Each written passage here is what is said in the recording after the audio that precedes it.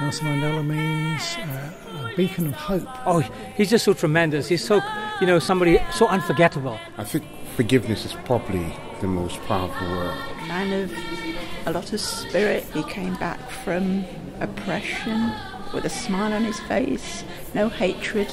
Initiate change in his own country for the benefit of everybody, whatever the colour, creed, skin. Commitment, effort and denial of his own needs sometimes for the greater cause of liberation in South Africa. Freedom fighter, that's what comes to my mind. Great man, hero. I'm really proud that Leeds was one of the cities that started very early in campaigning for freedom in South Africa. Leeds was a hotbed for that, between the university, between communities across Leeds. So many activists that were working to bring the global spotlight on apartheid. For Leeds to recognise that even before he was released,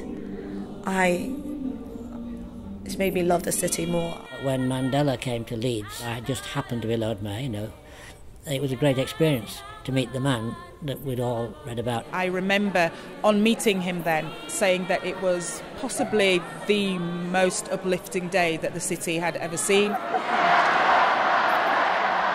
And we stood there in Millennium Square and we cheered him to the echo because we had come, and we could scarcely believe that before us stood this man who had changed history.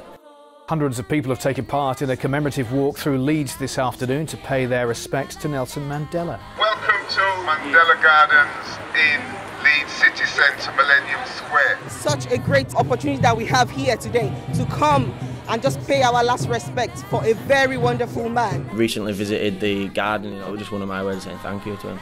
Mandela has touched the hearts of the world, and I think that's been evident by all the people that have paid respect to him over the last week. Today we're here in the Mandela Centre paying tribute to Nelson Mandela, someone that's been an inspiration to the whole city. It's our own way of saying bye to Nelson Mandela.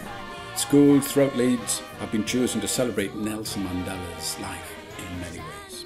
People like Nelson Mandela never fought for freedom. I would never have the friends I have today because I have friends from all over the world. The life of Nelson Mandela has taught me to be equal no matter the race. Nelson Mandela has taught me to be confident. I know that everyone is the same.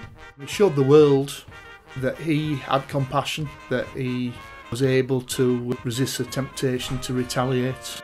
And I think that's a great example to our children. Such a influential individual who's changed so many people's lives. We really love him and we'll miss him dearly. There are few world figures you can think of in the last few years who would have ranked alongside him. What comes to mind is legacy, and how we as a great city and as individuals as well can contribute to making sure that that legacy lives on.